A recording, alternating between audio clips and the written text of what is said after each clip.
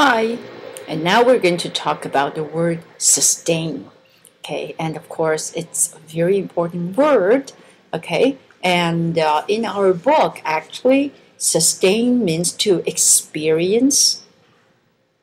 Okay, or sometimes even we may say to suffer. Okay, to experience as a verb, or we say to suffer. Okay, and for example, you can say the house sustained severe damage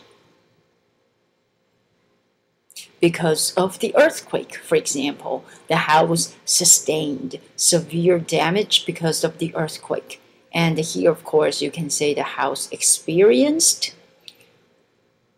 or the house suffered. Okay, it's basically the same. Okay, so that's the first meaning or the meaning that is used in our book. But actually, there is a second meaning which is also very, very well known and very often used, which is to keep or to support. Okay, for example, we may say, our earth. Okay, the earth sustains us. Okay, or sustains life.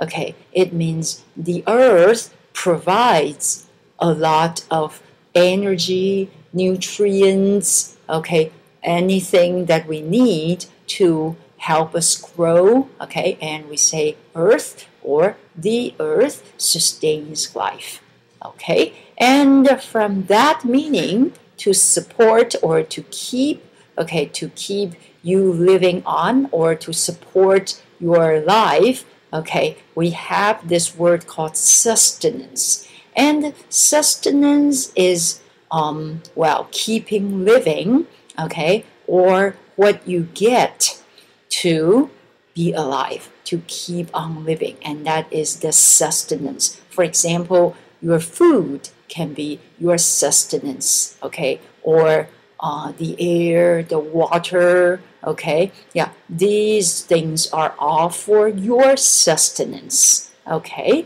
and this adjective is a very popular word now because sustainable, okay, sustainable means when you say something is sustainable, it can support you. It can help you live on. It can help you grow.